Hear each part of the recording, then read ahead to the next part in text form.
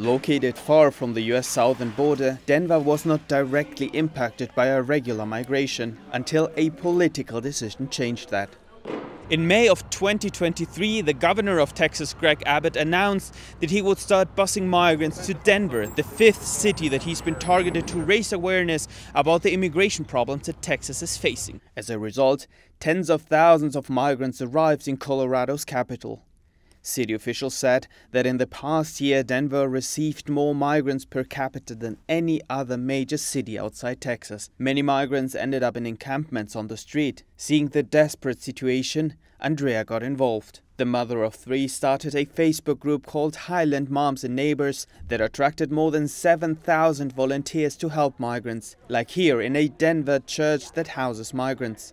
Andrea would like to see governments and non-profits with better resources and more experience doing the job they are expected to do.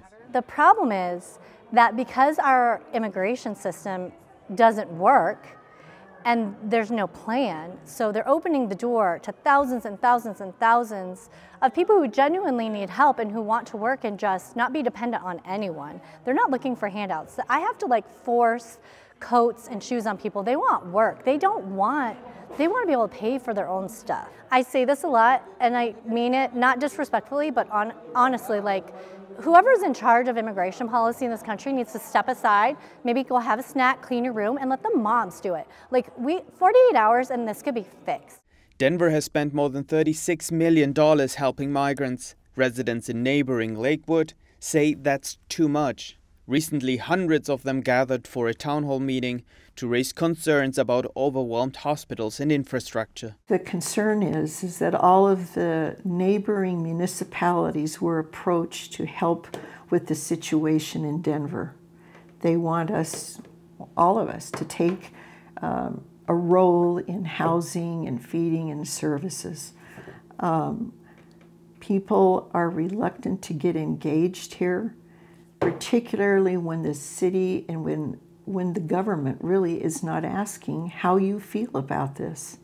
This needs to have public discussion, and that had not happened. Denver Mayor Mike Johnston's office did not respond to interview requests. In February, the mayor announced temporary cuts to some city services to fund the immigration response, a decision that increased the already existing tensions.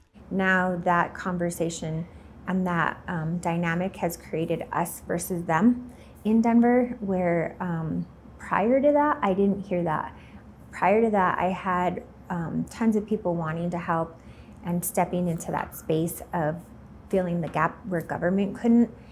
Now that some of our recreation centers are closing, have limited hours, and our motor vehicle centers have limited hours, yes, now I'm hearing well, what about us? Many fear that this increasingly politicized conversation, with an upcoming presidential election and a radicalized discourse on migration in the United States, will only get more heated, pushing a fair humanitarian solution further out of reach.